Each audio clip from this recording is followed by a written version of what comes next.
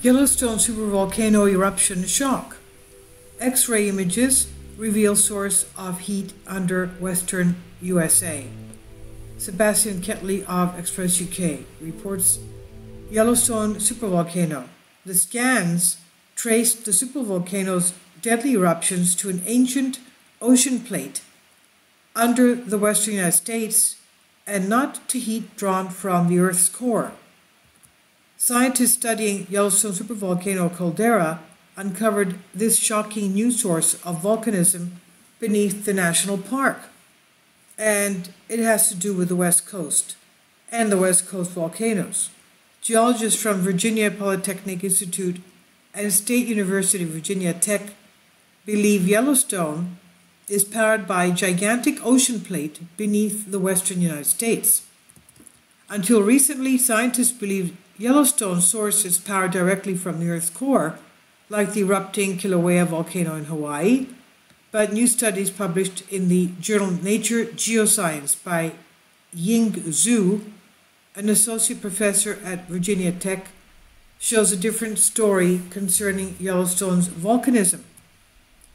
Professor Zhu said, "In this research, there was no evidence of heat coming directly up from the Earth's core to power the surface volcano at Yellowstone."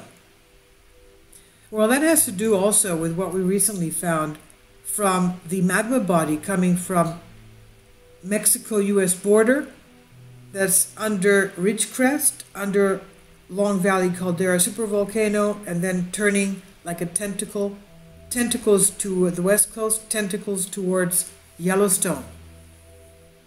Is perhaps because of the cap, the broken pieces that are pressing down on that magma and causing it to flow in various directions.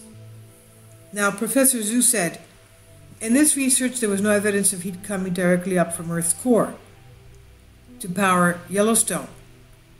Instead, the underground images we captured suggest that Yellowstone volcanoes were produced by a gigantic ancient oceanic plate that dove under the western United States about 30 million years ago. Now, today I just posted very important findings. The first time I had ever found those articles, and they're titled Yellowstone Volcanoes 12 Past Super-Eruptions, Evidence, Cassia Hills, Hebgen Lake, 7.5 plus magnitude earthquakes possible. So that was the hotspot pathway that it took from the west coast through Idaho up from southwest to northeast into the track of where we have Yellowstone today. And those super eruptions were a lot bigger than the one that we had 2.1 million years ago, which was huge compared to the 640,000 year ago eruption at Yellowstone, which was the recent caldera forming that we see in Yellowstone.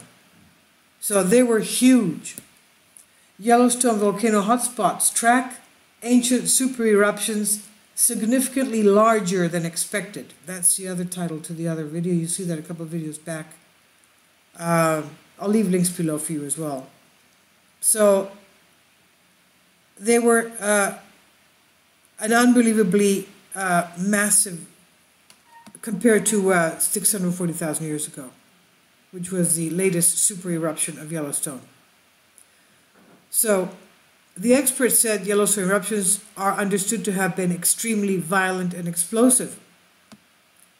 Professor Zhu and her associates created X-ray-like images of the Earth's interior with the aid of U.S. array network of potable seismographs spread across the continental U.S. The researcher discovered an anomalous structure about 250 to 400 miles beneath the line of Yellowstone volcanoes. Professor Zhu said this evidence was in direct contradiction to the plume model. Roughly 16 million years ago, a gigantic ocean plate in the Pacific, dubbed the Phaleron Plate, wedged itself beneath the modern-day western United States. So, 16 million years ago, the Earth looked a lot different than what it is today. I mean, basically, okay, in the greater terms, basically the continents looked like where they are today, but they were still floating around, smashing into each other.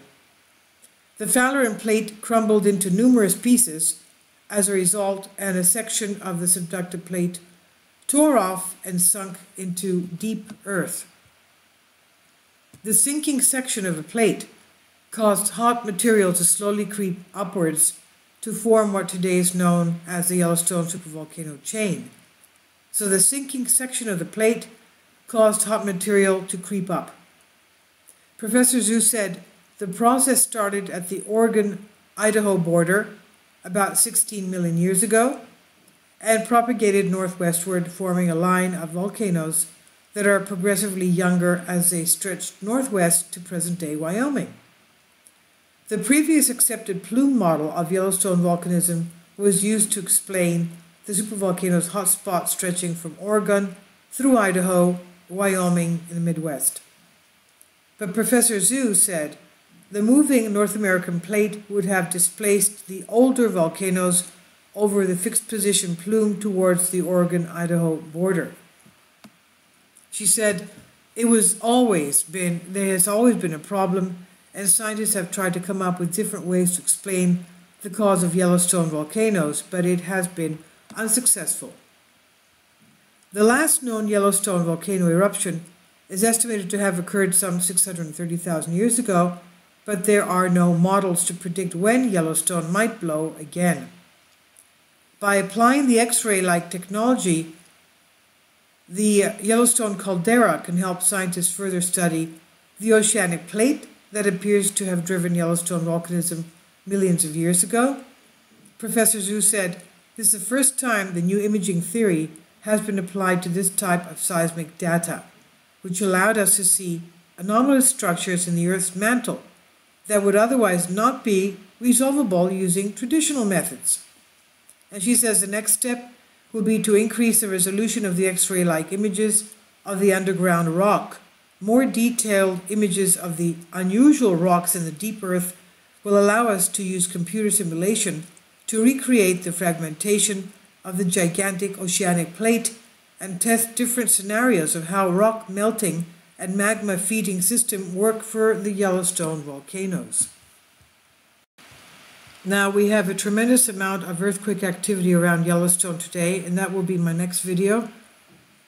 And of course, it will be combined with what's going on with Ridgecrest, because that's the same magma body that we have in that area.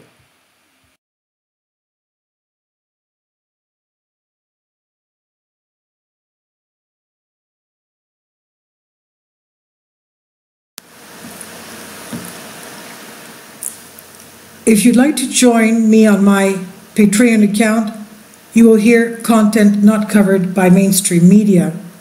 These riveting stories will be based on my research, and I will state my opinions and give my personal insight on diverse and controversial subjects and world events not covered by mainstream media, and not supported by YouTube guidelines. So whatever I have on my Patreon, most of those will not be on my YouTube channel. Please consider becoming a member today. More of the most significant and important videos will be on my Patreon channel. Your support helps me to continue my research and keeps this YouTube channel alive. And we depend on your support, your generous charity, because we help economically challenged families here in Athens, Greece, in Kapota, and we also help the young generation with university tuition and the community around our church. Thank you.